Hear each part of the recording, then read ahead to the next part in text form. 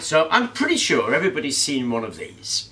And they're called a spiral vortex coin wishing well, or a variety of that. And apparently they're 9 times more effective than a dewy-eyed puppy dog for fundraising, because people just love to see that coin spin. It starts off slowly, it goes faster and faster, and then drops down the centre of the well. Now, mathematically, they're called a hyperparabolic cone. And they're in fact what Kepler was on about when he was talking about planetary motion.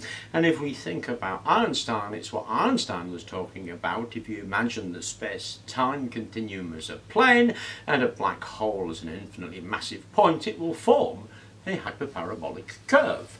Now, mathematically, hyperparabolic curves are a nightmare to model, but they form naturally in nature. All you really need is a plane and then a weight or a force acting on a point in that plane, and that will automatically form a hyperparabolic curve, and we're going to use that to make our own. So what I've got here is a bed sheet, and I've got the cut-off section of a gas canister, although a waste bin would work just as well. You just want a large round shape, and some rubber bands, and we stretch the bed sheet over the canister and fasten it down with some rubber bands. When you've stretched it over, find yourself a bit of rod and push down in the centre. Now I'm using a bit of 6mm rod and this stand to hold everything stable, but if I push in the centre there, it automatically forms a hyperparabolic curve. Now you do find these kind of cones around, so the feet of bar stools, for instance, that's a hyperparabolic curve. Cymbals approximate it as well, so you can find them.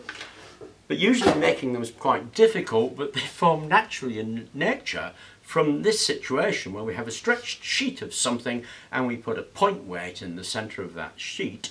It will form its own curve.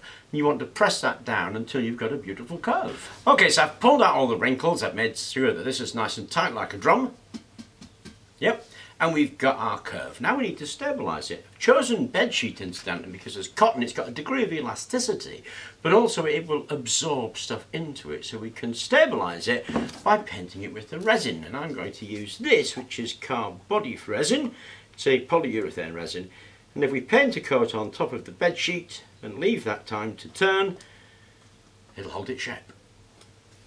Okay, so when that's hardened, like a drum, we can dismantle it and give it a sand.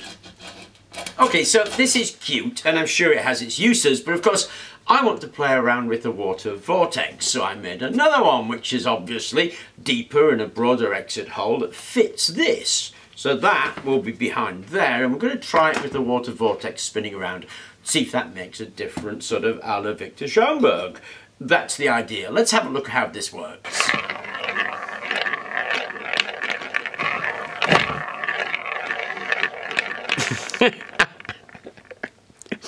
That's actually quite hypnotic.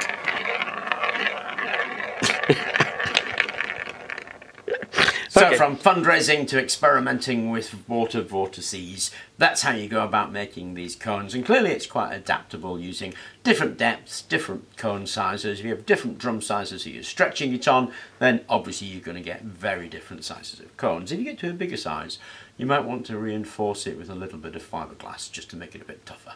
Anyway, I thought I would share that with you. I hope you enjoyed the video. Thank you very much for watching, and please do remember to like and subscribe.